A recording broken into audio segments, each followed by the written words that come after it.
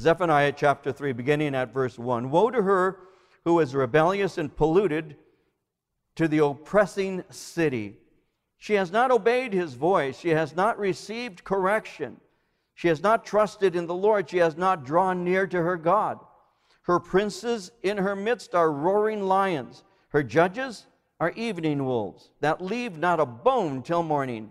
Her prophets are insolent, treacherous people. Her priests have polluted the sanctuary. They have done violence to the law. The Lord is righteous. He is in her midst. He will do no unrighteousness.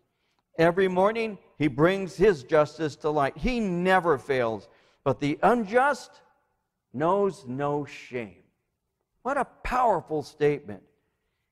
Now, in chapter 2, as we've been going through Zephaniah, we saw that judgment was prophesied, and that judgment is coming not simply on the nation of Israel, but as we went through chapter 2 here in Zephaniah, we saw that judgment was coming to the entire world. Zephaniah was declaring that because of Israel's idolatry, judgment was certain. Now, some judgment came in the course of their ancient history through other nations. When you read the history of Israel, you see that many times the Lord brought chastening and judgment upon the Jewish nation. And there are many times that you'll see in the history of Israel that they went through oppressive and very, very difficult times. As you study your Bible, you'll see that various nations attacked them. And many times were thorns in their flesh. You'll see that there were people called the Philistines, and very often the Philistines would plague them.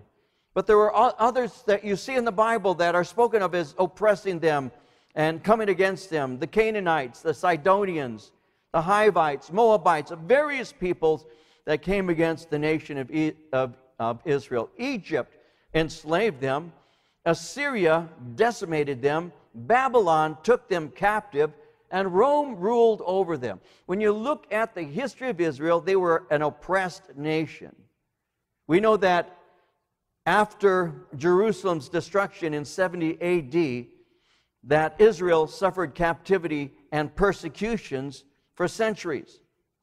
But the 20th century saw them rise again as a nation, and they are still at the center of the world's anger to this day. Ultimately, when you look at prophecy, in the end of the tribulation, Israel will once again be the center of the world's attention. So during the time of Zephaniah, judgment has come upon the people. But future judgment is being predicted. And again, it's a judgment that is not local. It is a worldwide judgment. God is going to bring judgment on Jerusalem. He'll do so during a time referred to as the tribulation. Jerusalem will be the center of the attention of the world.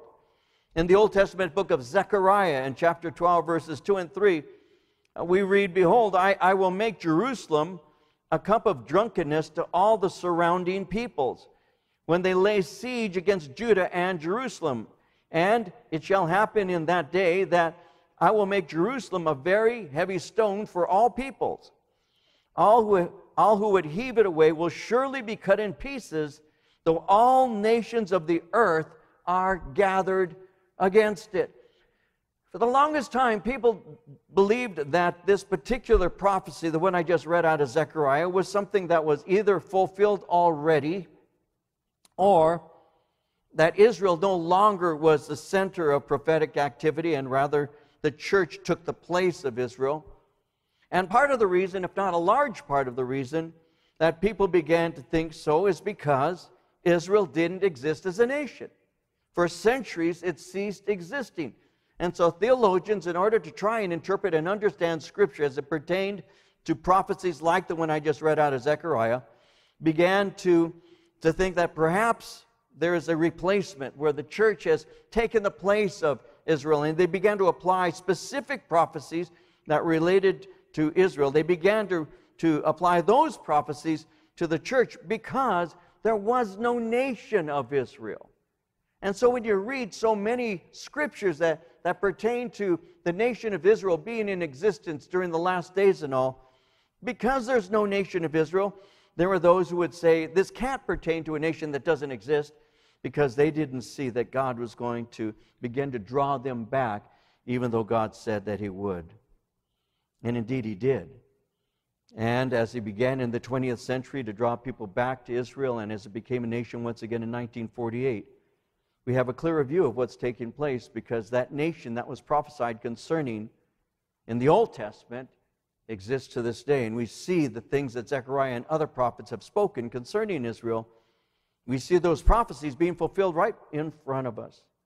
And so, the judgment that's being spoken of in chapter 2 here in Zephaniah is not only experienced in Israel, but it will be international. And that's what we saw last time we were together. We saw that Zephaniah spoke of judgment that was from the west, the east, the south, and north in scope. And he made it clear it's going to be devastating, and it's going to be worldwide. So we saw that last time we were together in chapter 2. Chapter 3 opens up with God returning to the theme of judgment on His people. Now He reveals the light of understanding that people have determines the extent of judgment on them. Privilege brings with it responsibility. You see, He refers in verse 1 to the nation in this way. He says, "Woe to her who is rebellious and polluted, to the oppressing city." The oppressing city would be the city of Jerusalem that He's referring to. And then He speaks concerning this city. "She has not obeyed His voice. She has not received correction. She's not trusted in the Lord. She has not drawn near to her God. Her princes in her midst are roaring lions. Her judges are evening wolves that leave not a bone till morning. Her prophets are insolent, treacherous people. Her priests have polluted the sanctuary. They have done violence to the law." So this is obvious that He's speaking concerning the city of Jerusalem. And that's what He's referring to. Now remember with me that the nation of Israel had great privilege. In Romans chapter 2, verses 17 through 23, the Apostle Paul said this. He said, "If you are a Jew, you are relying on God's law for your special relationship with Him. You boast that all is well between yourself and God.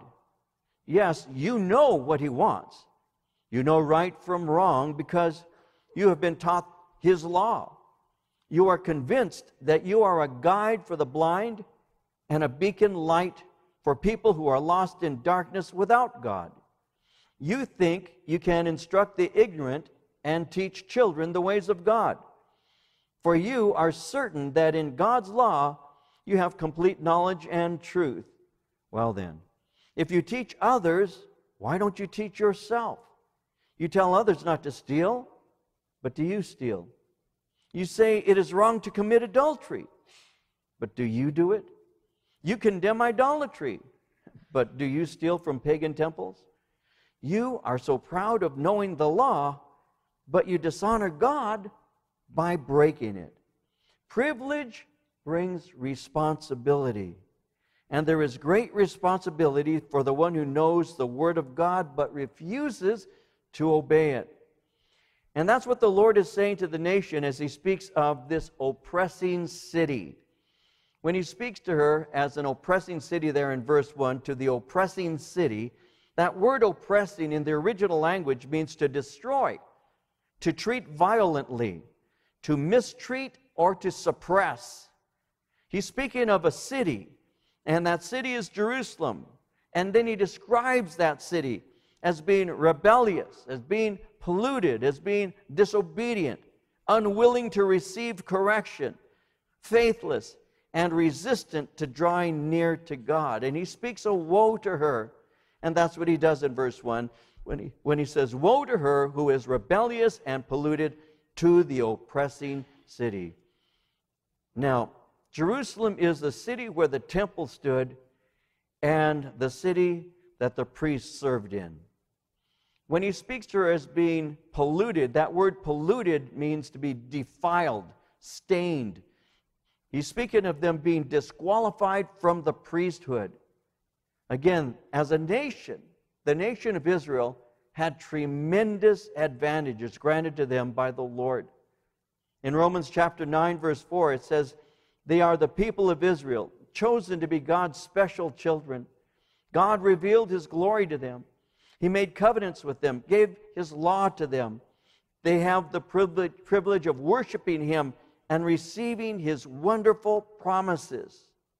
You see, the priests had God's Word, and in it were instructed concerning God and the ways of God. But instead of consulting God's Word, they ignored it and did not properly teach the people. When we looked in chapter 1 at verse 6, Zephaniah had said, "They have turned back from following the Lord and have not sought the Lord nor inquired of Him."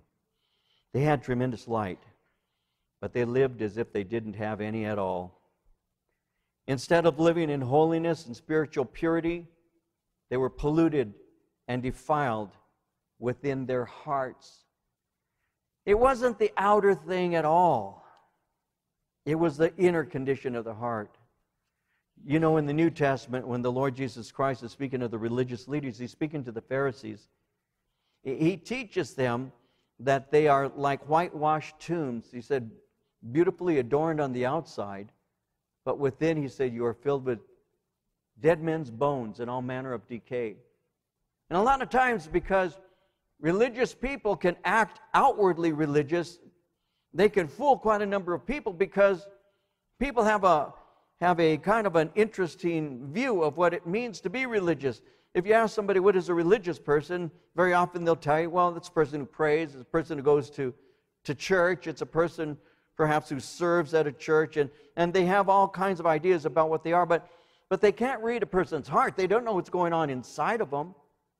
I mean, it's very easy for somebody to, on one hand, have an appearance of righteousness, but on the other hand, to be far away from God simultaneous.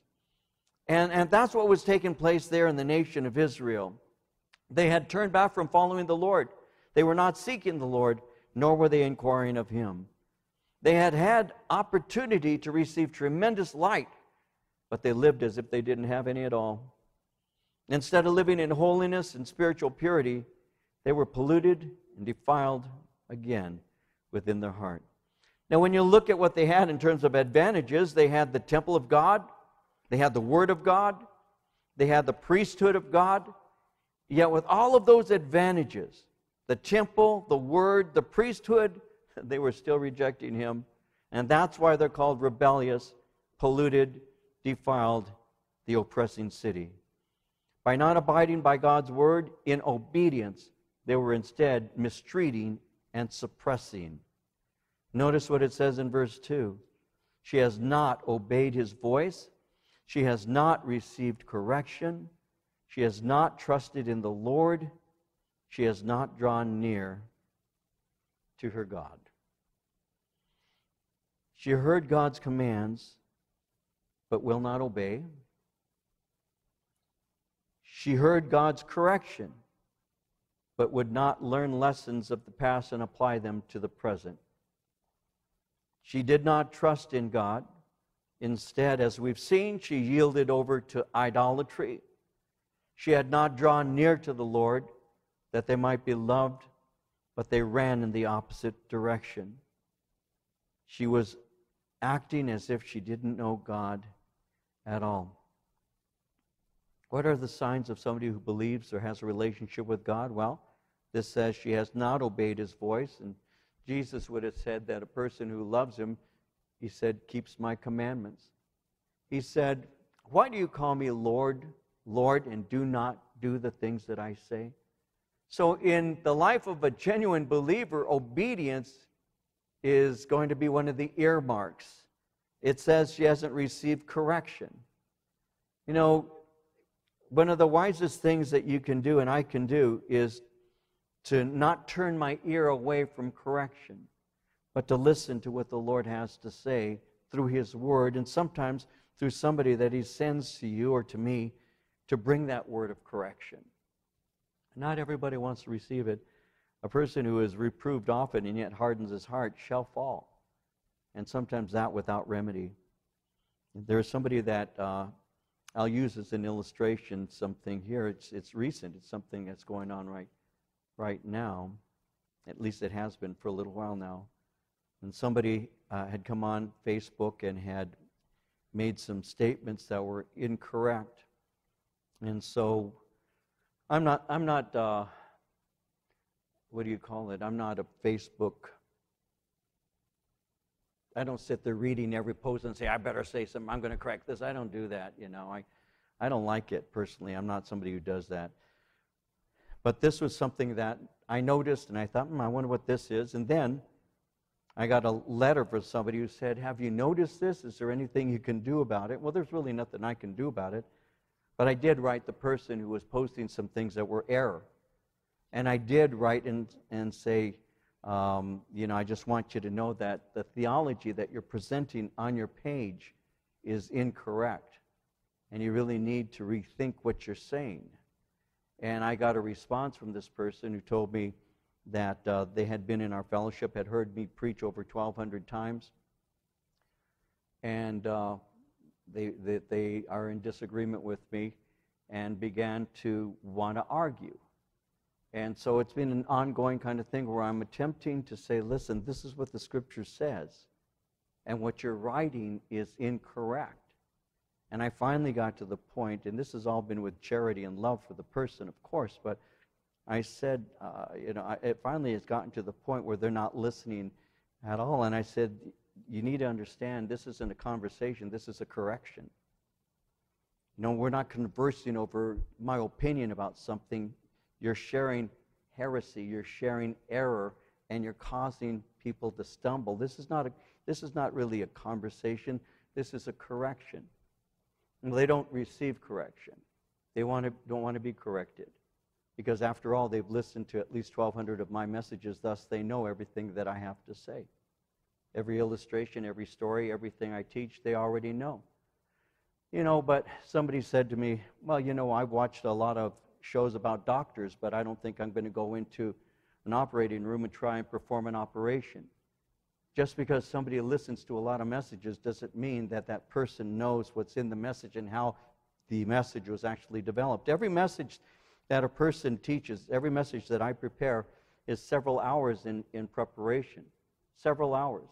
So it's not something I say, what am I teaching tonight, Zephaniah? How many minutes? I got 10 minutes. That's plenty of time.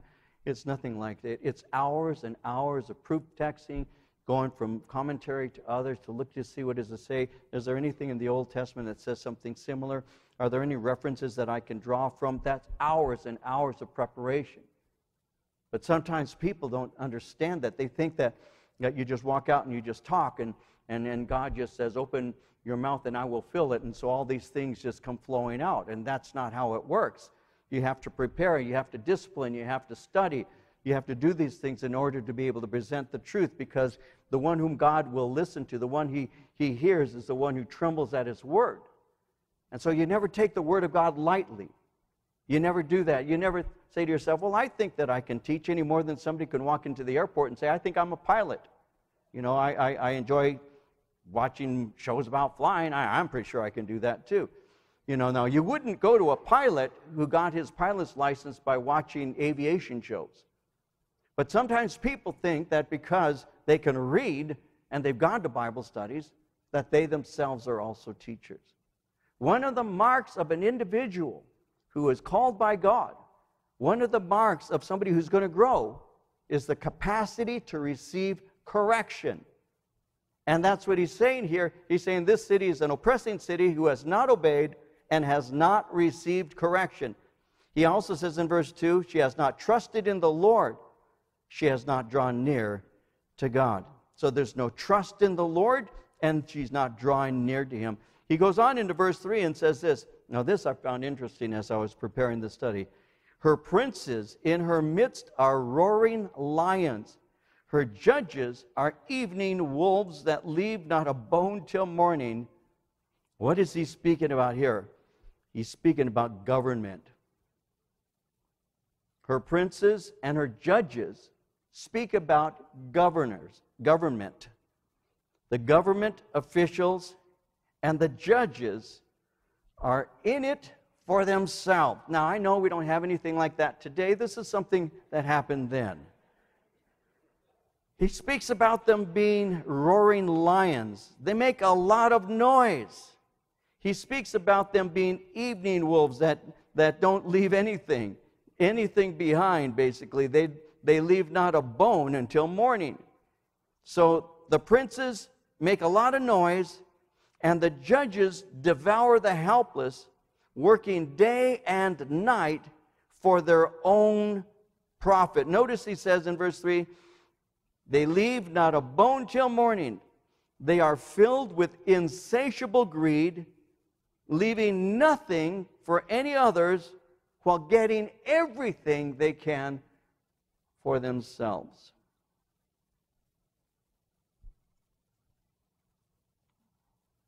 Let's see. Who can I get mad right now?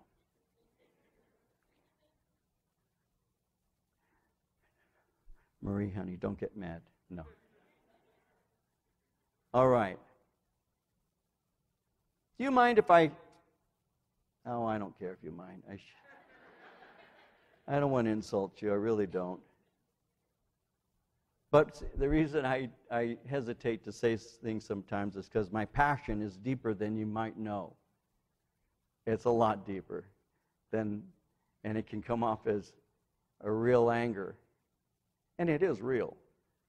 But I don't want you to say, what's that old man mad about up there? So I try to be careful. And I also know that we can be hypersensitive and miss the whole point of an illustration. So please have open ears, because I only have a couple things I'm going to say here, but I want you to see it with me because the Bible is relevant to today. And the attitude of the government during the time of Zephaniah was that they are greedy for things for themselves. And I don't care today about politicians who stand up and say, oh, this is really you, I'm really fighting for you.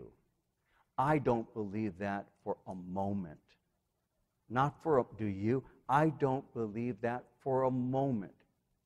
But I do know the track record of one, and the other one to me is an unknown. That's kind of where I'm at right now. Probably you're in the same boat. One is an unknown to me. I'm still trying to figure out. The other one, I already know. I've known this one for many years. Many years. The one who said, we left the White House broke. Who's the same one who pillaged all the stuff out of the White House when they left and had to give it back. Now to me, yeah, clap. I think that's good. Yes, it's true. You're not mad at me. Okay, I'll keep going. We left broke. How much are you worth now independently, individually? $45 million. What kind of job have you had where you tell me you feel my pain? What kind of job have you had? How many years at work have you spent? How many years did you work? How many times did you get up at 4:30 in the morning and work a full day? Come home sweaty, tired, with your back hurting. How many times? In over 40 years.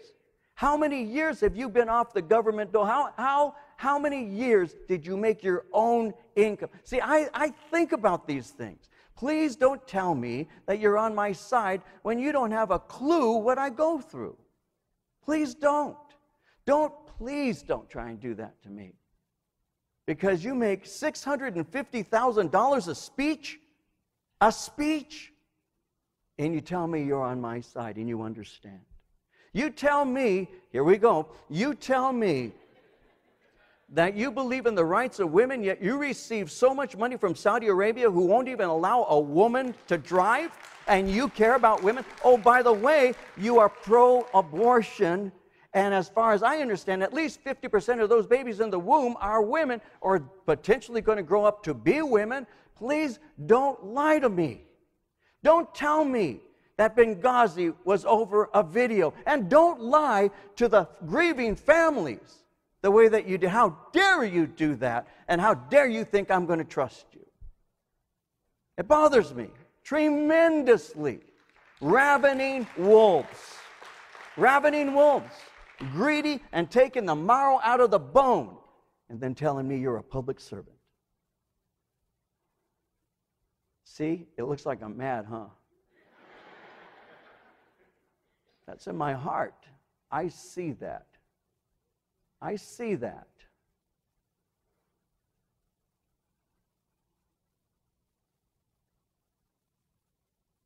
President of the United States, the most transparent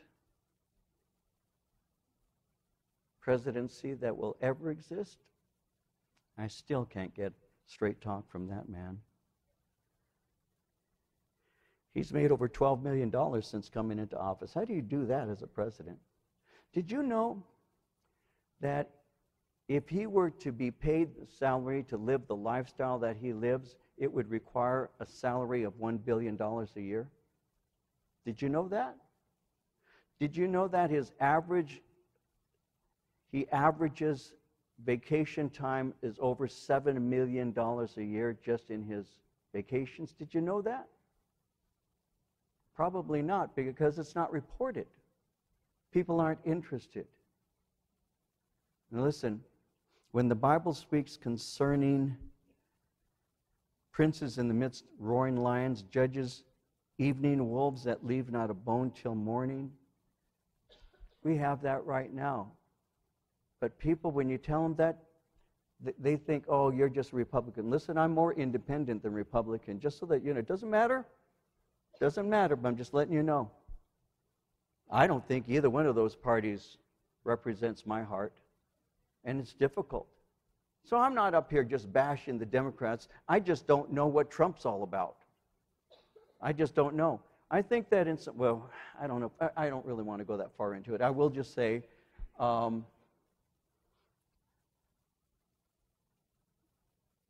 one person I know what they'll do. They're telling me. The other one is saying something, but I really don't know what they're going to do because they're an unknown quantity to me. In this particular case, I just as soon go with an unknown quantity and take a chance than to go with what I know I oppose. And by the way, if Clinton gets into the White House, and no, I'm not telling you who to vote for, I'm just telling you who I'm not voting for and hoping you're in agreement.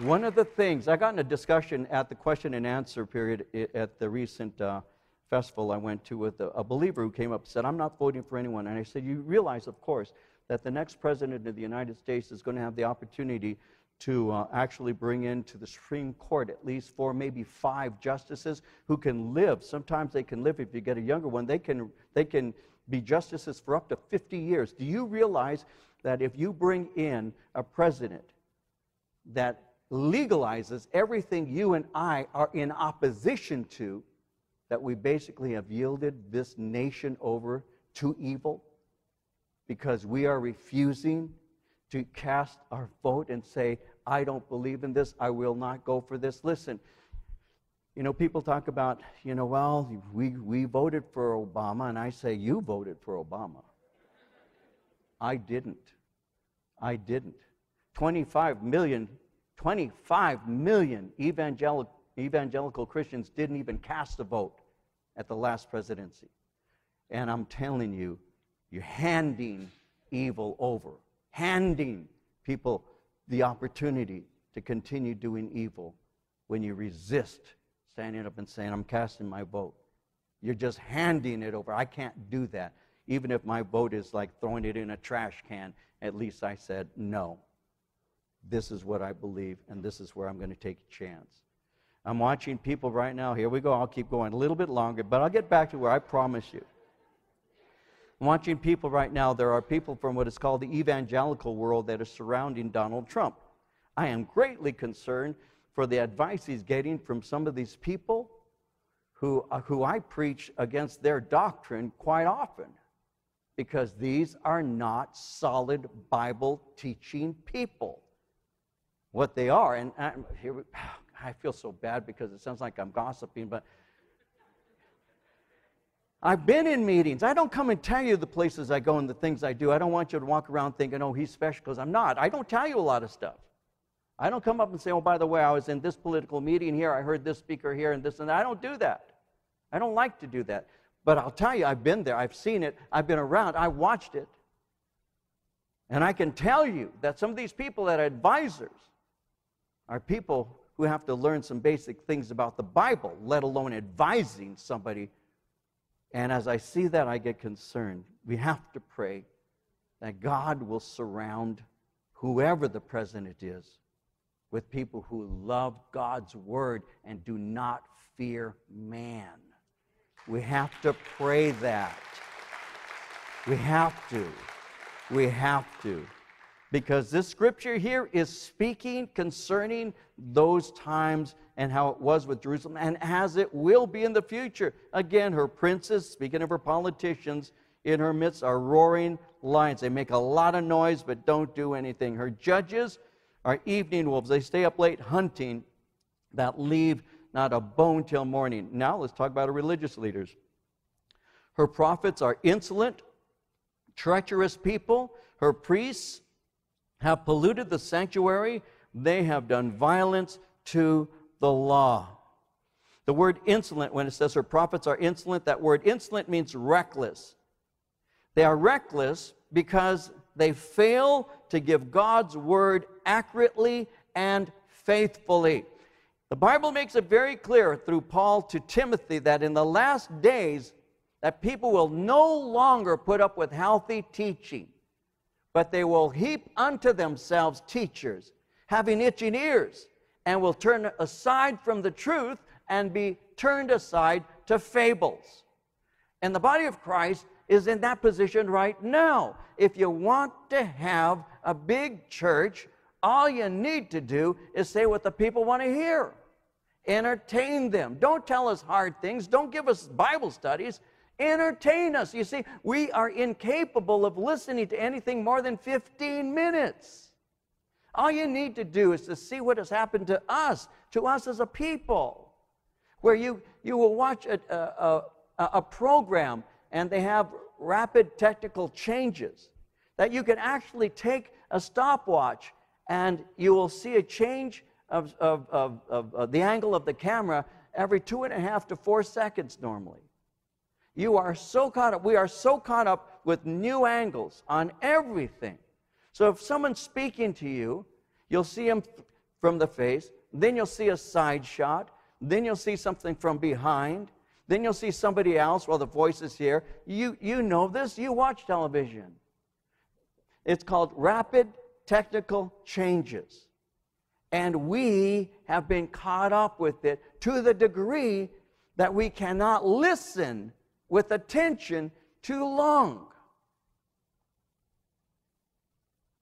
That's why, if there's something very important that the president needs to say, they have what is called a talking head. That's why. You don't see the president and someone behind him juggling to entertain you. You see a tight shot in an Oval Office or in a rose garden. You'll see a tight shot where it's just him, his shoulders, and he's speaking to you. Why? Because we are distracted so easily. We have been habituated to that so much in our society that if you ask somebody, can you give me your phone and all your computers and all of your electronics that you communicate with for a month for $1 million, people will go through withdrawals because they can't. They can't even drive without texting. That's how habituated we are. And through that, what has happened is we have stopped having face-to-face relationships with people, and we have people watch me right now who could be here but are at home because I can turn TV on and watch, or I can watch on computer. And it's undermining. Does that sound like a complaint? No, that's a word from the Lord. It's true.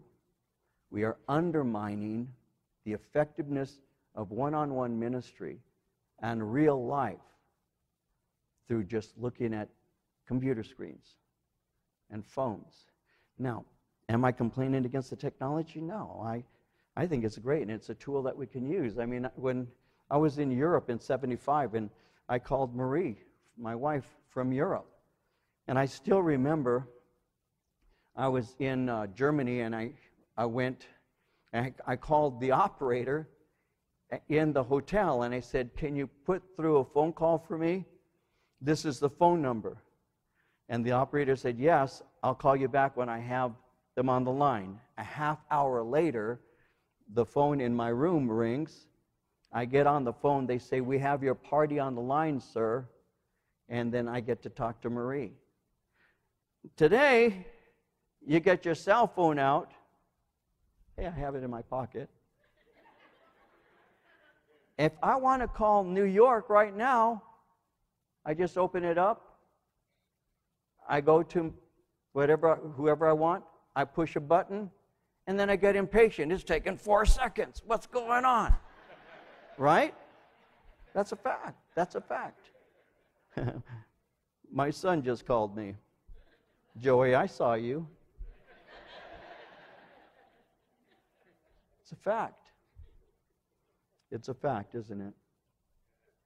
What are we doing? May I speak to you from my heart for a while? I'm going to, so you can say yes. Thank you. I'm greatly concerned for the state of the church, quite obviously, because I'm watching the church entertainment-oriented to the degree that we have gotten to the point where we can't concentrate on what God wants for us. We won't. We refuse to. And this is a sign of the last days, and we're just not even aware of it. We're just not aware of it. We are living in the last days. You know, a lot of people associate this term last days with things that, like, way back when guys like Hal Lindsey and others up to where we're at right now, we're writing books about these signs and all of these things that are going to happen. And we're all curious, and we have our notebooks filled with notes about what's going to happen. And we're right in the middle of it ourselves. And we are existing as people today with no love for the Word, no love for the power of the Holy Spirit, no love for fellowship, no love for service, no love for any of the things that make for what a Christian actually is. We get mad. We're in a church. We get mad at somebody because they didn't smile at us, or they didn't pat us on the back, or they didn't say thank you. So we can just run down the street and take our nonsense with us, and we can just pollute that place too. And the leaven moves from place to place, from place to place. And because we want to build up our congregations with lots more people, we don't care who's showing up. And they're bringing with them no love for the Lord, but an awful lot of animosity and anger. Because they won't put up with correction. Because they won't put up with the Word of God. Because they aren't interested, because it's not entertaining. That's where we're at right now in this nation. How could we know as a nation the qualities of people who are running for office and still vote for them, knowing that they lie, knowing that they're not telling us the truth, knowing that they have made money off of innocent people, knowing the things that they've done? I can tell you so many things, and I have to be careful not to, because I don't want to turn it into that. But we as a nation are just not interested. As long as I get free stuff. But somebody's got to pay for that free stuff. Somebody has to. Somebody with a job has to. That's what happens, but we don't understand it. I mean, the fact that people were voting for a socialist, it should cause every school teacher who teaches that subject concern. Because people don't even know what it is, but they think it's okay because you call it democratic socialism. What happened to us? We've had wars fought over that one single issue. Wars. What happened to us? Disinterest, apathy, and the church is asleep. And the priests and the prophets in the Old Testament stopped giving the full counsel of God, allowed the people to go into sin. And what happened is they undermined the confidence of the people in the things of the Lord. He refers to them as insolent and treacherous people. Treacherous speaks of guilty of betraying someone's trust.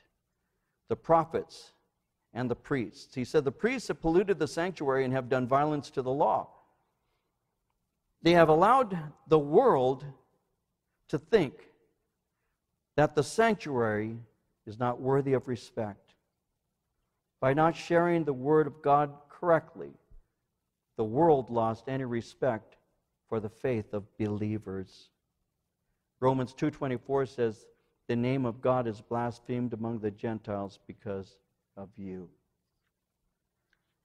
Because the Jews did not reverence and respect the holy things of God, the unbelievers did not respect the holy things of God either. Because the church, bringing it to 21st century, doesn't respect the holy things of God, the world doesn't respect the holy God. And so we have to be careful, because we can see these are the kinds of things that are happening right now. Now notice verse 5. The Lord is righteous. He is in her midst. He will do no unrighteousness. Every morning he brings his justice to light. He never fails. But the unjust knows no shame. Though those who are performing evil deeds seem to get away with it, God intends to bring judgment. And his patience comes to an end. And he ultimately judges, and he does so in righteousness. Revelation 19 verse 11 says, I saw heaven open, behold a white horse, and he who sat on him was called Faithful and True, and in righteousness he judges and makes war. See, God is righteous, but the unjust simply continue to sin, and they have no shame at all, which I think it's interesting. It says the unjust knows no shame. They have no shame at all. Instead of shame, they actually glory in their sin, and they refuse to be ashamed. I was reading today a newspaper article where a woman said at the age of 16, she had 2 abortions. At the age of 16, she had 2 abortions, and she says, and I feel no remorse or sorrow over it at all. I don't feel anything. She's being used as a role model for young women. No shame at all. No remorse for her abortions. No remorse for sin. The unjust knows no shame, the Scripture says. Well, verse 6, I have cut off nations. Their fortresses are devastated. I have made their streets desolate, with none passing by. Their cities are destroyed. There is no one, no inhabitant. I said, surely you will fear me. You will receive instructions so that her dwelling would not be cut off, despite everything for which I punished her. But they rose early and corrupted all their deeds. Therefore, wait for me, says the Lord, until the day I rise up for plunder. My determination is to gather the nations to my assembly of kingdoms, to pour on them my indignation, all my fierce anger. All the earth shall be devoured with the fire of my jealousy. So I've cut off the nations. Instead of repenting when God desolated them, they ignored it. And they're eager even to do more evil, he says. When you look around the world, there are many ancient ruins. They're empty, they're barren. But people don't think about that city anymore. It's because they don't learn from the past. They don't ask the question, what led to the devastation? In verse 8, he says, wait for me, says the Lord, until the day I rise up for plunder. So God's patience ultimately comes to an end, and he unleashes terrible judgment. The Lord is not slack, as some men count slackness. God's patience is strong and long, because he's not willing that any should perish, but that all should come to repentance. And he shows great patience. But ultimately, the time comes when the Lord is going to bring judgment. In verses 9 through 13, he says, I will restore the people a pure language. He says, I will restore the peoples a pure language, that they all may call on the name of the Lord to serve him with one accord. From beyond the rivers of Ethiopia, my worshipers, the daughter of my dispersed ones, shall bring my offering. In that day you shall not be ashamed for any of your deeds in which you transgress against me, for then I will take away from your midst those who rejoice in your pride, and you shall no longer be haughty in my holy mountain. I will leave in your midst a meek and humble people. They shall trust in the name of the Lord. The remnant of Israel shall do no unrighteousness, speak no lies, nor shall a deceitful tongue be found in their mouth. For they shall feed their flocks and lie down, and no one shall make them afraid. The time of judgment is so filled with devastation that Zephaniah now begins to conclude with a promise. The day of the Lord has ended. The sun is now shining brightly. It's a new day. There's no longer going to be blasphemy. There'll no longer be false teaching. There'll no longer be vulgarity and profanity. The way people will be speaking during that day will be filled with purity and joy, with encouragement and praise to God. It's interesting how verse 9 says, they may all call on the name of the Lord to serve Him with one accord. So people will be united. They'll call on the Lord and they'll serve Him together. He says in verse 10, from beyond the rivers of Ethiopia, my worshipers, my dispersed ones are going to return. They're going to come back to Israel. They're going to worship the Lord there, including the Ethiopians. And this is taking place after the tribulation, when God brings His peace on earth during a time called the millennial reign. In verse 11, he says, you shall not be shamed for any of your deeds. You see, those who have received Messiah will be cleansed from their sins and have no trace of shame. Their sins are forgiven. They completely are humbly refreshed in His grace and mercy. Here's something for you, and I think it's practical, and I hope it makes sense. Have you ever said or perhaps heard someone say, God has forgiven me, but I haven't forgiven myself? Anybody ever hear something like that? Anybody ever hear that? God's forgiven me, but I haven't forgiven myself. Where does the Bible say I have to forgive myself? What I have to receive is the forgiveness He's granted to me. And let me tell you something, it's no secret, but maybe it needs to be said right now. When God forgave you of your sins, He forgave you of every single one of them. Every one. The blood of Jesus Christ, His Son, cleanses us from all sin.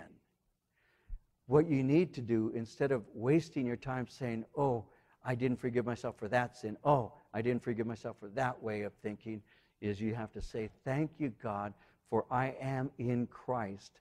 Old things are passed away. Behold, all things are become new. I am brand new in Jesus Christ. Listen, if you get caught up, and boy, this is a subject I shouldn't have broached because it takes a long time to develop, but one of the big mistakes you can make is trying to be the one who forgives yourself. Listen, you sinned against God. You have received the repercussions of sin. You have sown to the flesh, and from the flesh you do reap corruption. But the Lord Jesus Christ has said, behold, I make all things new.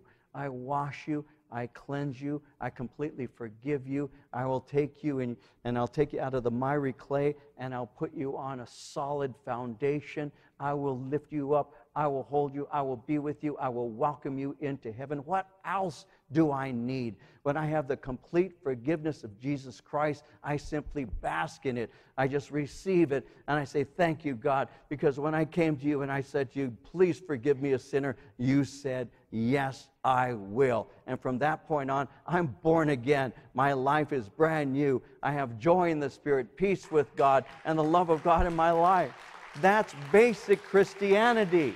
That's basic Christianity. That's what Jesus Christ offers you. You know, the woman is caught in adultery. In adultery. A terrible sin, one of the capital offenses in the nation of Israel.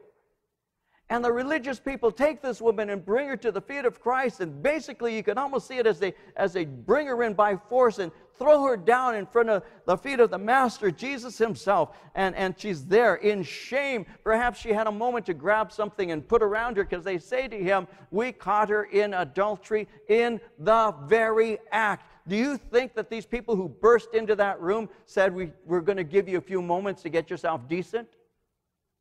They grabbed her, and I have no doubt that she grabbed something, whatever it might have been, wrapped herself, and out she goes out the door. They throw her at the feet of Christ. Master. And He's in the middle teaching. He's teaching, in the middle of a teaching. We caught this woman in adultery in the very act. And you can see the people around Jesus as they're listening. And here comes these self-righteous people. And Moses in the law says, such should be stoned. But what do you say? Here's a test case. Now they're already betraying their hand, because notice how they spoke. They didn't say this woman was caught. They said such should be stoned. They've already told you what she is. To them, she's such. She's an example. She's a test case. That's what she is. And Jesus is there, one place in Scripture that you see him writing. And he makes as if he doesn't hear them as they're speaking. But they continue. Finally, he stands up. The one who is without sin, let him be the first to cast a stone at her.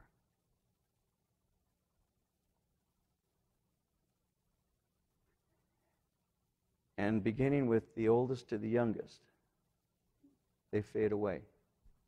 So it's just Jesus and the woman basically there. Woman, where are your accusers? You see, according to Mosaic law, if you have a capital offense, you have to have 2 witnesses. Woman, where's your accusers? So he went by the law. I have none, Lord. Neither do I accuse you.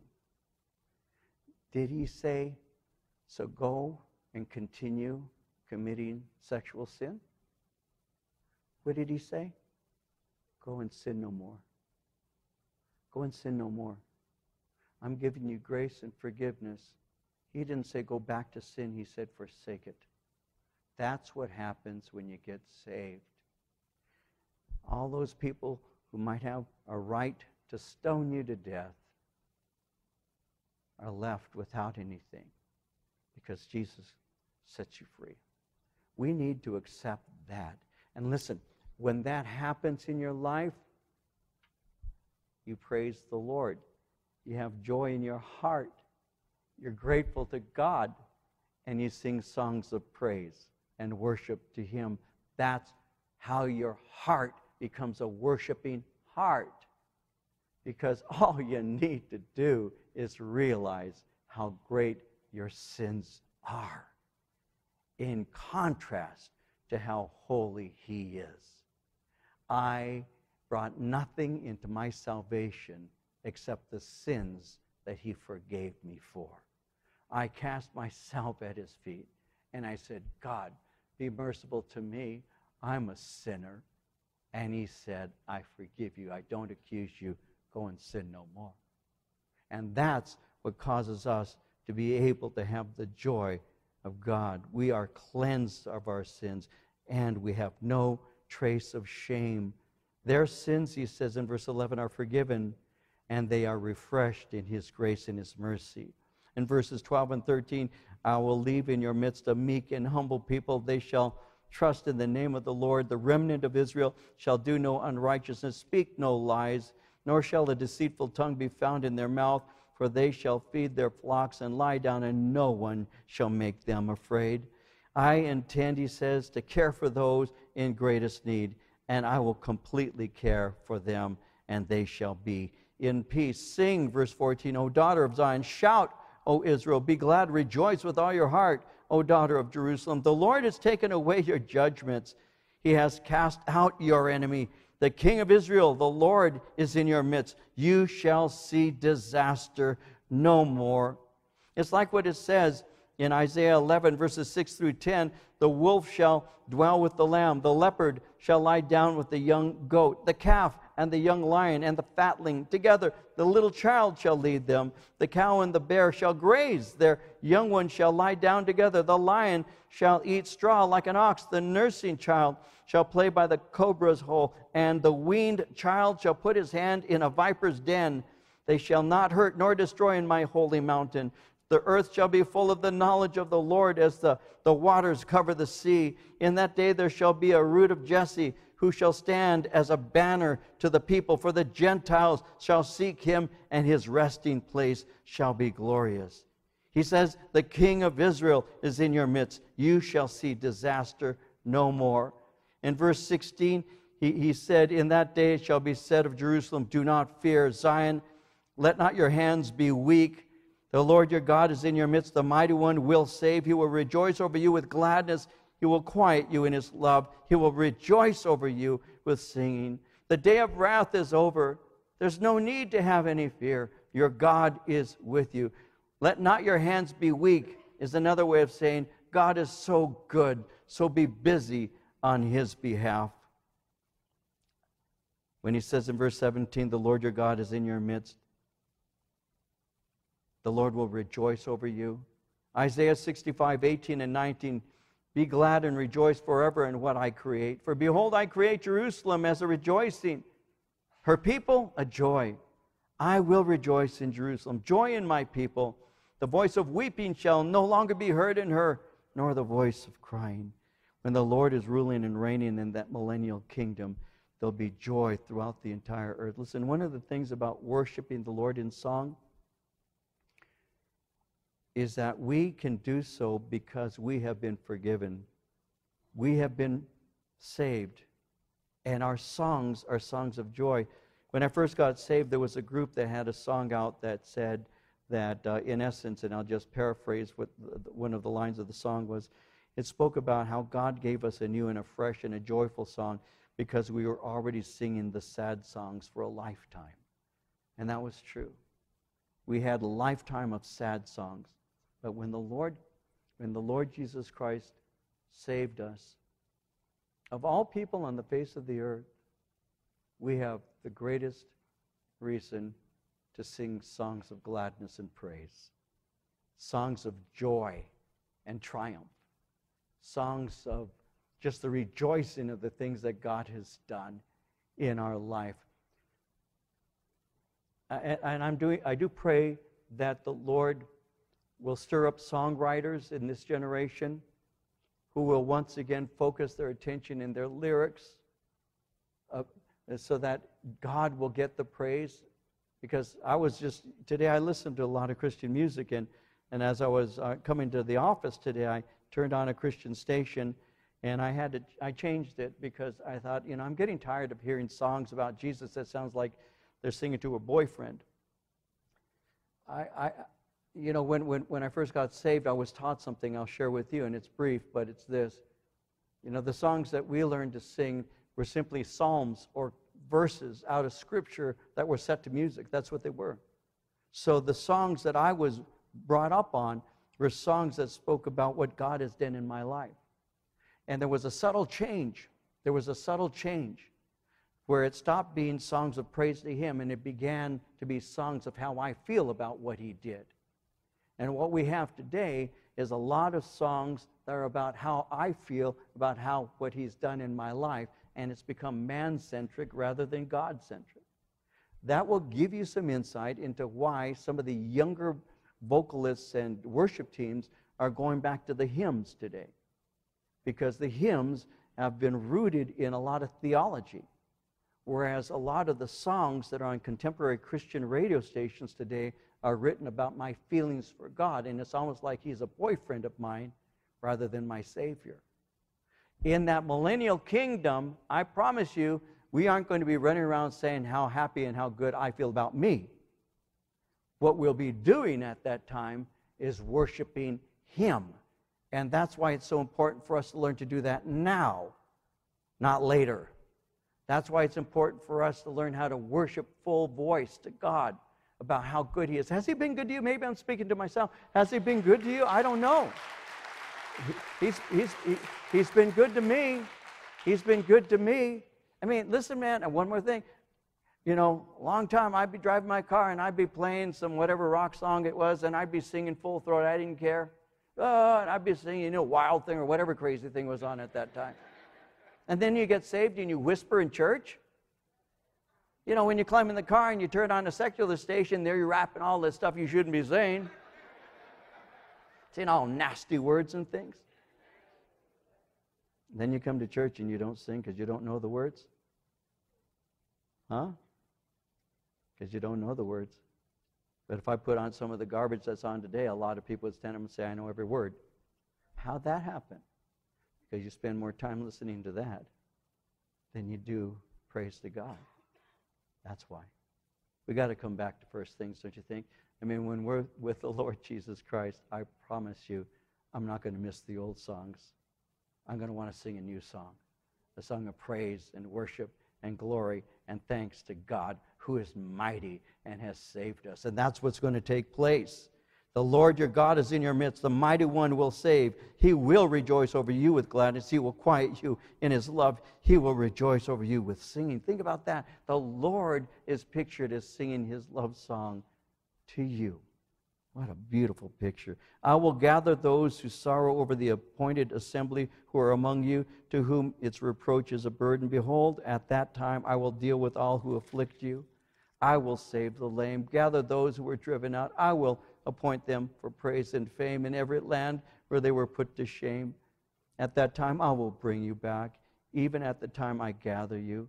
I will give you fame and praise among all the peoples of the earth when I return your captives before your eyes, says the Lord. The time will be wonderful for Israel. It'll be wonderful for the church also. They will have gone through that fiery furnace, but God purifies them and God blesses them. Even as the psalmist said in Psalm 66, 11 and 12, you brought us into the net. You laid affliction on our backs. You caused men to ride over our heads.